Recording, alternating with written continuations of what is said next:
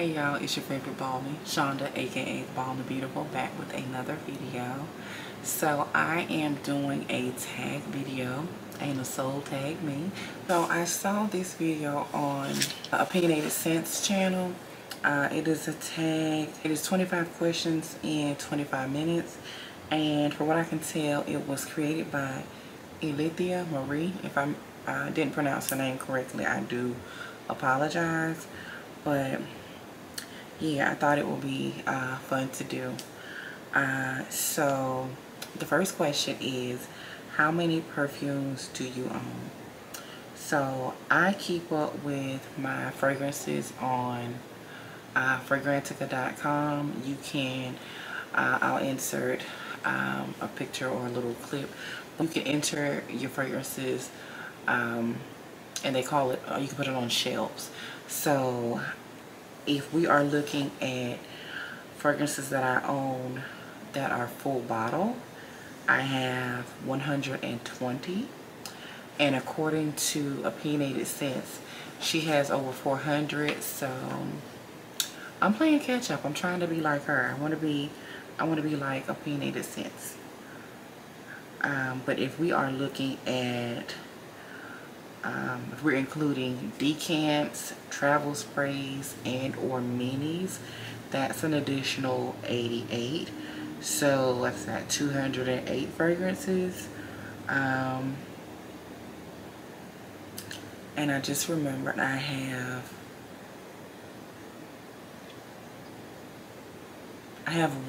another one on the way that I have not put on my shelf yet. So 121 full bottles and a total of 88 minis, decants, and travel sprays. And that, as far as the decants, that's the last time I counted, and that's been a while. So it could be very well be more than that. So question number 2 is favorite fragrance family. And I think I'm kind of all over the place. But I don't enjoy straight up florals. So I like a fruity floral. I like warm and spicy, ambery scents. Those are my favorites.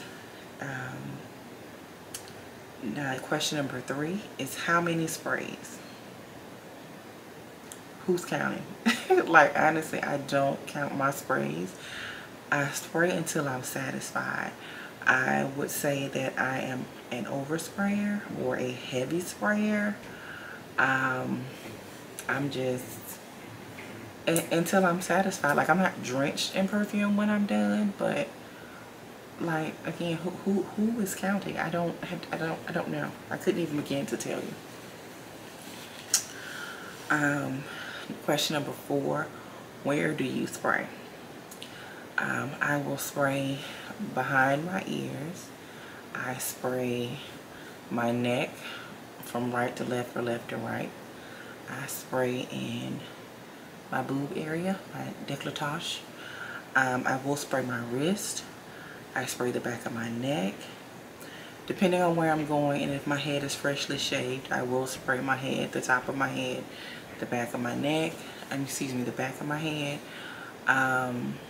I sometimes spray the inside of my elbow. I'll spray from my chest down, really. And also will spray the back of my knees. And then once I'm dressed, the process pretty much starts all over again, because I will spray, you know, those same areas, but on my clothes.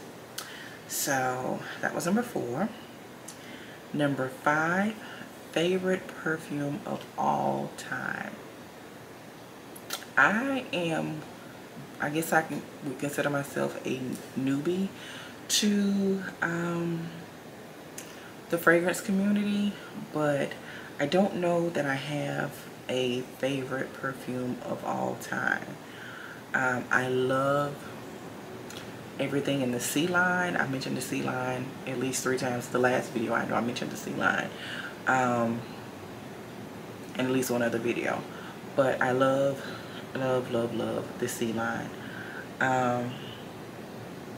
Yeah, I don't know that I have a favorite fragrance of all time.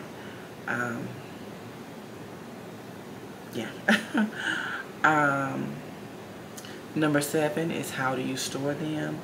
I believe it's my very first video when I went over my fragrance collection. I have them in a display case that I got from IKEA. I'll try to post a picture of that somewhere up here. But that is now full. So I have a fancy mirror box, not a mirror box, a fancy shadow box that I got from West Elm. I think it was West Elm. Yeah, from West Elm, and if I can, I'll picture that somewhere here as well. I leave the top of it open, but I have some fragrances there. I have some on top of my display case that I mentioned previously, and I also have a tray that I got from West Elm, a clear acrylic tray from West Elm. I have 2 to 3 fragrances there. It's on my dresser. I'll try to include clips or pictures of everything, and then my samples and decants are in a round glass container that I got from IKEA. If I can find a picture, well, I should be able to show you that. But in there, and then I have my travel sprays in an acrylic case, not a case, but some little acrylic drawers, a storage container. I think I got it from Sephora. So I'll try to put everything up on the screen so you can see how everything is stored. I think I'm gonna, well, I don't think, I'm gonna eventually have to get another display case, because I don't necessarily like the fact that I have those fragrances out on my dresser and or my nightstand in that shadow box. So yeah, probably in the next month and a half, 2 months, probably in the next month or so, I'm gonna go ahead and get another display case. That's if they have it in stock, because it was out of stock a little while ago. Why did you get into perfumes? That is question number 8. I don't know. You know, wanting to smell good is why I picked up the first couple of fragrances, and it snowballed from there. I started my collection really, like I had just a couple bottles, but started collecting. I started during the pandemic, so early last year, 2020. I don't know how I stumbled across fragrance videos and hauls and things like that. I think the very first person that I watched who was doing fragrance reviews was the Eva Monroe, and listening to her talk about fragrances and showing fragrances in her collection kind of piqued my interest. Some of the fragrances that she spoke about were quite pricey, out of my price range at that time, and still out of my price range. But I guess from watching her videos, you know, YouTube will suggest different channels or what have you. So I started subscribing to other channels. So I guess watching YouTube videos is how I got into actually collecting perfumes or buying multiple bottles of perfume. Number 9, what is the main reason you declutter a perfume? So far I have not decluttered any perfumes.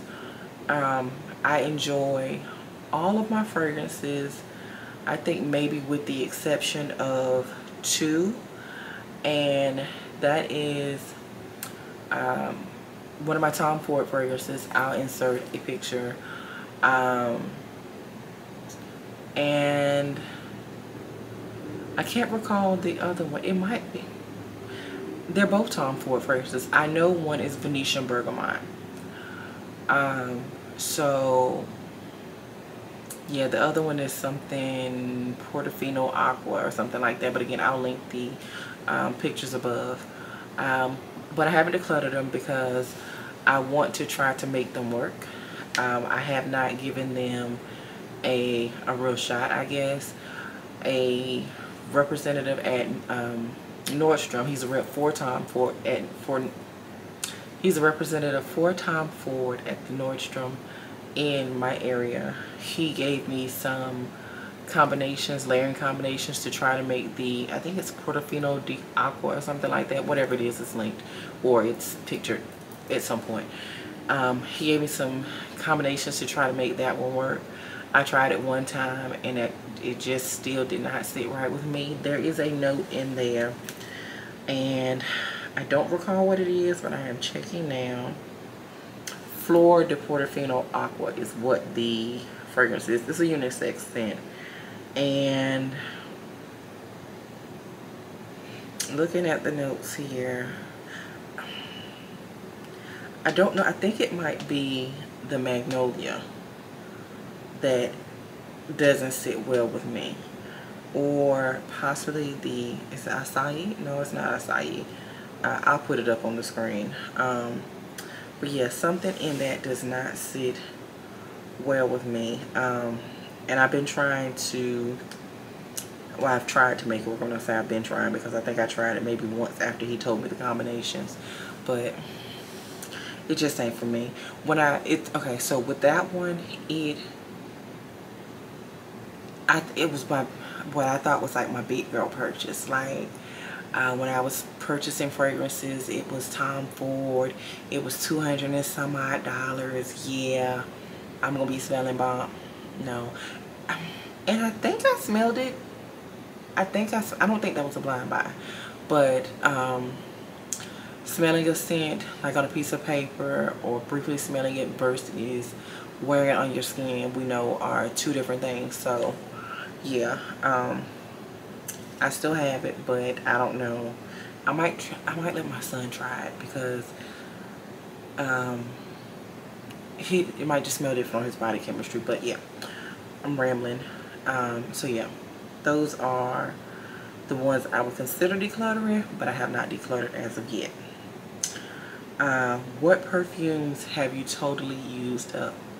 Not a one. Not one. I don't even have very noticeable dents in any of my perfumes. I would like to, you know, use a bottle up, but I don't see that happening anytime soon, just based off of the number of fragrances that I have. Let's see here. Favorite perfume YouTube channels to watch. So that would be Opinionated Scents. Like I said, I watched this tag video on her channel.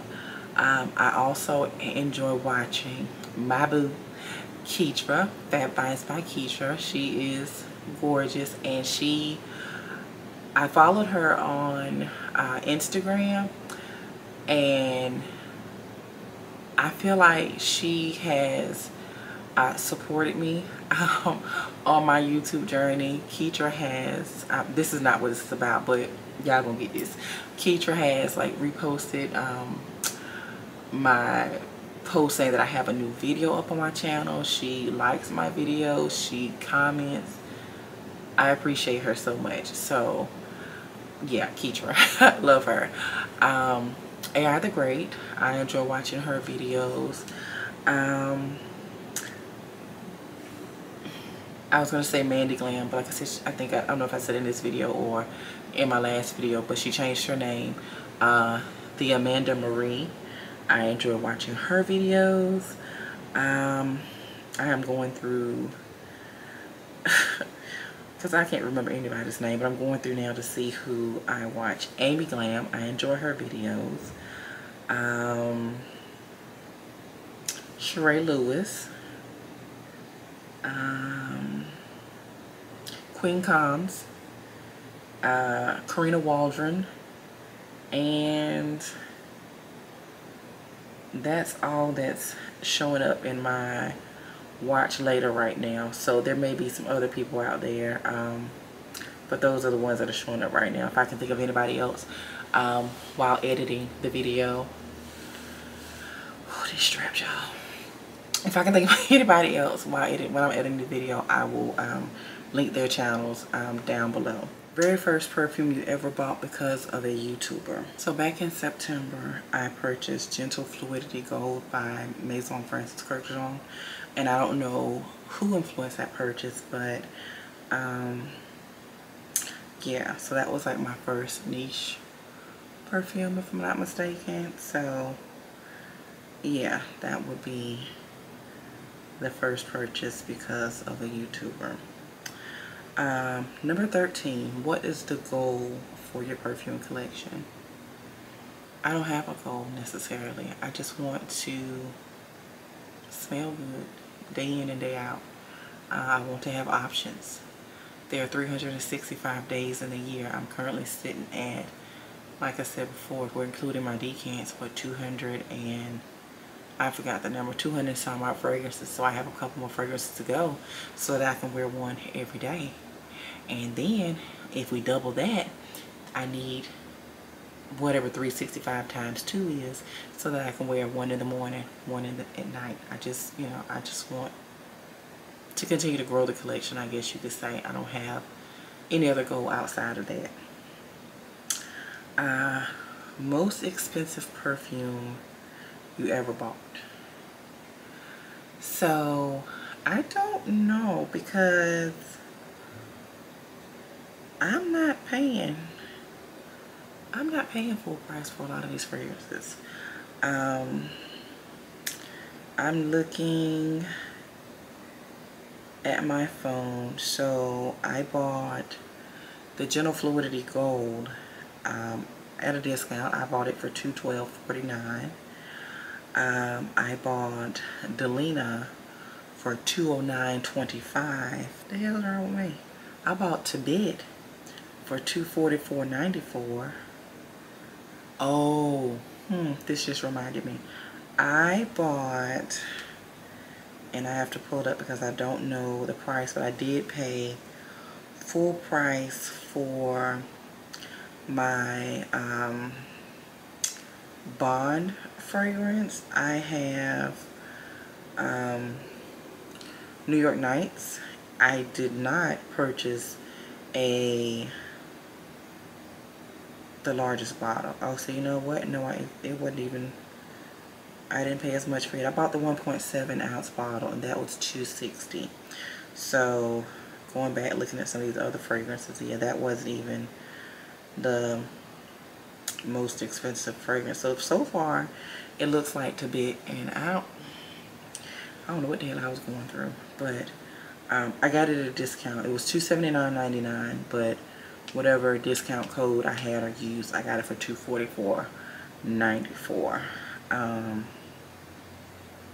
Yeah, clearly I be out here on some other stuff. I don't know so why did I do that? But I'm pleased with the purchase. I guess, you know, if that makes, does that make it any better? I don't think it does, but yeah. Let's see here. Best blind buy in recent memory. Rose's Greeting. I had heard, I can't remember the real name, but Cherry's TV. I heard her when it's been a couple months ago, it might have been earlier this year, but she would mention Rose's Greedy, and I think one of the fragrances, something with some chocolate in it, she mentioned those in her video. And just based on that and how she, went on and on about the fragrances, I was intrigued and I wanted to get it. After I purchased, I also have Holidays and Instant Crush. I think I had smelled Holidays. No, I think I had smelled Instant Crush. But based on reviewers and the notes on Fragrantica, I bought Instant Crush. So, no, wait, I bought Holidays, sorry. So Holidays and Rose's Greedy were the best blind buys in recent memory. Your partner's favorite scent on you. I don't have a partner, so yeah, move right along. If you had a signature scent, so I guess if I had a signature scent, what would it be? Child, I don't know. I know y'all sick of hearing me talk about the C line. Anything from the C line, Deluxe or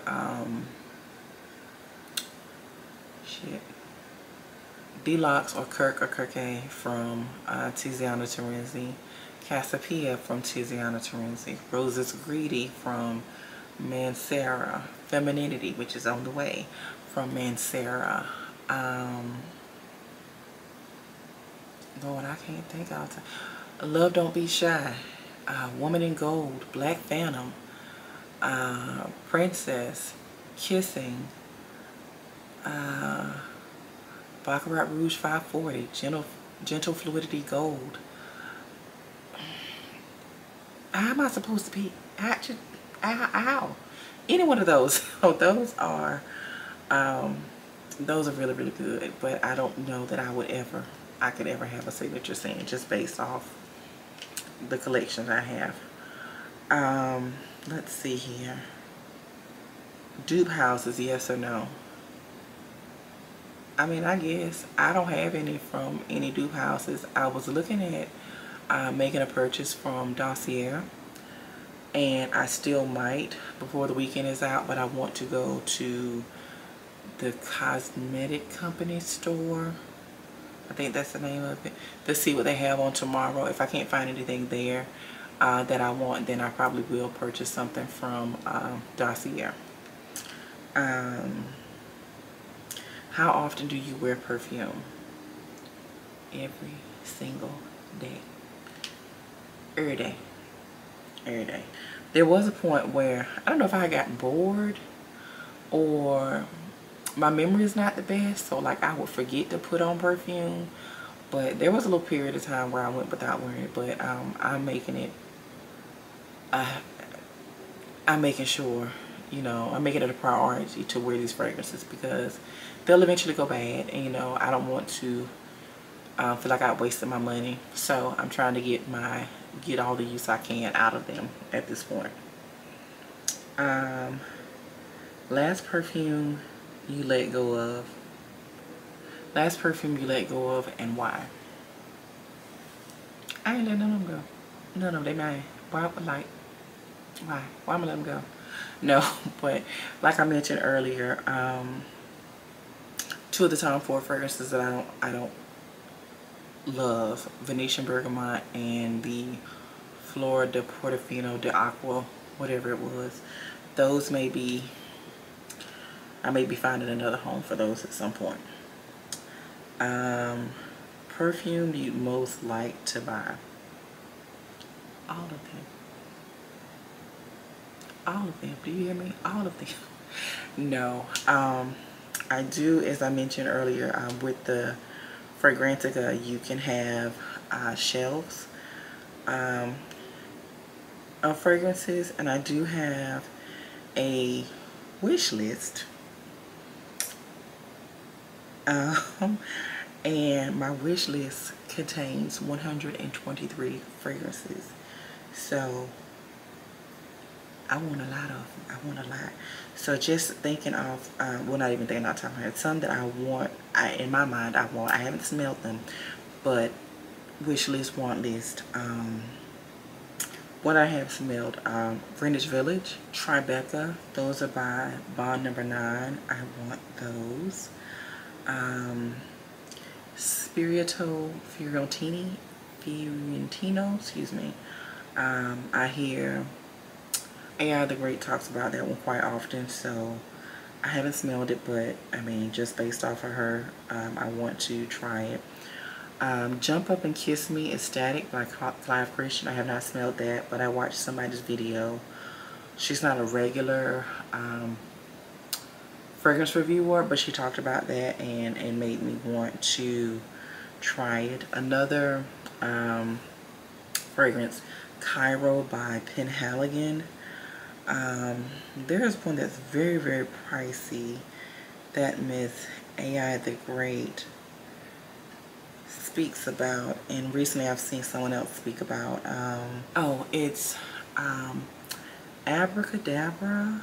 Okay, so Kriegler, it's very pricey. It's Abracadabra something. I'll put a picture up so you guys will see what I'm talking about, and a link down below in case you want to see the price of it. So let's see here. Perfume, everyone else seems to like, that you don't. The only one I can think of is Dolce & Gabbana Light Blue. Well, I haven't smelled it in a while, but I purchased it. Well, a guy I was dating purchased it for me some years ago, and that thing, I had to go back to the store. Like, I could not stand it. And just based off of that memory alone, how much I hated it, I refuse to smell it again. I see people mentioning flankers of it. I'm too scared that they might have that original DNA in it. I don't want no parts of Light Blue. I can have it. I don't want it. Favorite thing about perfume in general? I mean, it smells good. It can also be, well, it can be a mood enhancer. Sometimes I'm just feeling kind of, you know, ho-hum, kind of blah.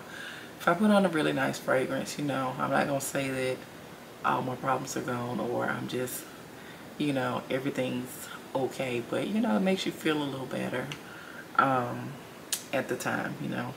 So, yeah, it being a mood enhancer. Are you a blind buyer or a try before you buy? I would say I'm a little bit of both, depending on the price. I do have a few blind buys, not too many. If it's an expensive perfume, like, unless you know that you can return it, it doesn't make sense to me to blind buy it. Like, and before I purchase from anybody, I'm reading a return policy. You know, I just can't. I don't have any money to throw away. I need to know that if I don't like this, I get all my coin back. I mean, y'all can have it. You know, I'll pay for the shipping and ship it back to you. Or if you don't want to refund the shipping and handling, that's fine. But I need to bulk up my money back. So yeah, I guess I lean more towards try before you buy. And the last question, number 25. If you created your own perfume, what would it smell like? What would the notes be? I don't know what it would smell like. I don't even know that I'm creative enough to create my own fragrance. But some notes that I enjoy are like patchouli and amber, sandalwood. I enjoy some musk. So yeah, I mean, I guess it will have some of those notes in it. If you mix it all up in a pot, I don't know what the hell it's going to smell like, but you know, those again will be some of the notes in my fragrance. So yeah, that is it for this tag video, or this video in general. 25 questions in 25 minutes. I don't know how many minutes I've been going, but you know, I'll try to narrow it down to 25 minutes or less.